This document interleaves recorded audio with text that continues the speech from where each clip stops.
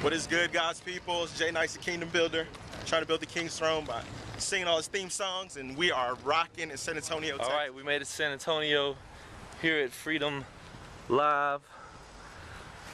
Tell me, I don't look at like, don't I look like maybe the manager of our skinhead gangster rapper? Basketball player, I hope. And the basketball player. Ball, see, you know. I'm managing them.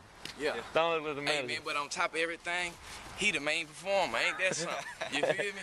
Hey man, but hey, it's Pyrex, Raw Bean. Shout out Tre9, you know what I'm saying? Rapture Records, all that, man. We in San Antonio getting it. Missionary money. Let go, let go, let go. Let go, let go, let go. Let go, let go, let go. One take, that's all I need, I'm going in. But take mine, go all with no pin. Right to the north, I'm trying to pretend. And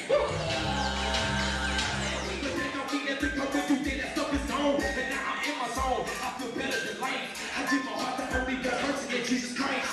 Christ, Christ, Christ, Christ. Every Sunday morning I'm a therapist. I give my heart to Christ, Christ, Christ, Christ. Every Sunday morning I'm a therapist. I give my heart to Christ, Christ, Christ, Christ.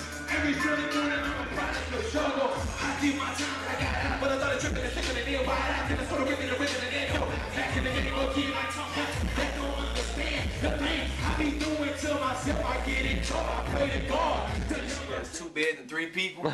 We gonna make it work in Jesus' name. You know what I'm saying? Cause Rob hitting the flow. You feel me? Hey, it's 2 nights. So, you know, hey, we somebody switch it. Trey on the floor one night, Rob be on the floor the next night. You feel me? How's that gonna work?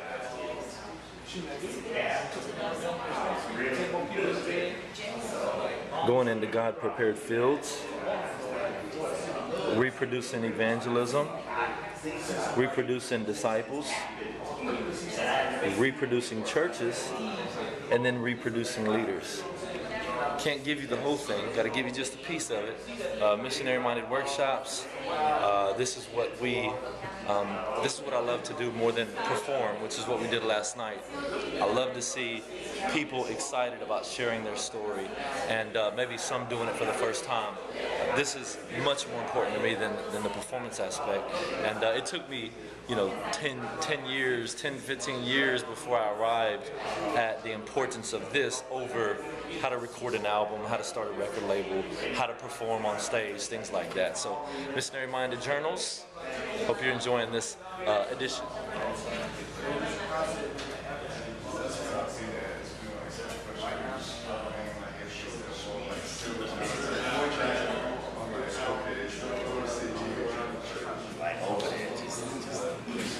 Fellowship, whatever, with the neighborhood kids. So that's how it was, and little by little, you know, it was.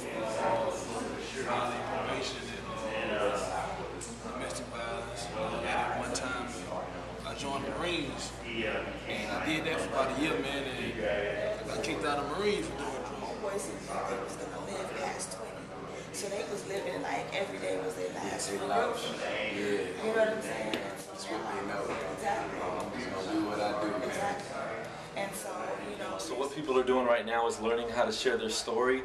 I think it's so basic and practical, you know, to encourage people to learn how to share their story and how to listen to other people's stories, and not be so talkative to where you don't listen to people and what they've been through. And so a lot of times as a missionary, what I'll do to open and spark conversation after introducing myself or asking someone their name is say, what's your story? And you'd be surprised how many people just open up and start sharing their life with me. And it opens the door for me to share my story and then share the real story, which is his story. The gospel. My fireman that turned me up to go do the things that God has for me to do. Gave me skills, gave me ideas and concepts to use to really go out and make a difference in my community. So definitely appreciate Tre9, appreciate Pyrex, man, for coming out here. Don't let your bald head fool you. All day. I enjoyed the class today because God has called me to establish establish a ministry for single parents and for troubled youth. And so that's what I got a lot out of this. Basically, we do a lot of evangelism in the church. We've always done it. We have a heart for it, but then we're kind of stuck there. Like when it comes to discipleship, we don't know. Discipleship is a big word. It sounds like a burden. Like you have to make time. I already have 2 jobs and 3 kids. Ministry at church, so how do you disciple others? But that's what it takes to change people, to grow other leaders, to not only lead them to Christ.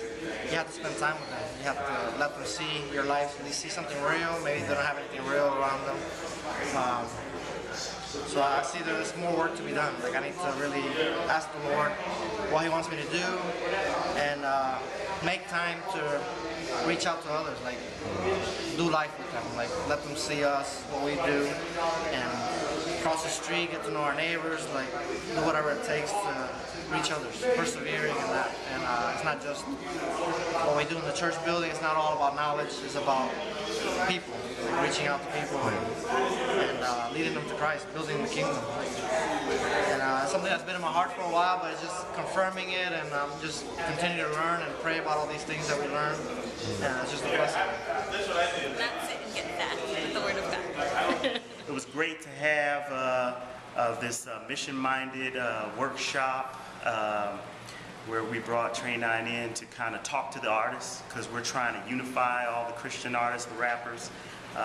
We're tired of just performing. We're ready to really hit the streets and make a difference here in San Antonio, and that's what we're going to do. So the first step was just to get a plan in place, and we learned how to be disciples, and we looked at the reproductive cycle, and Tre9 went over that, and it's so simple. Anybody can learn it.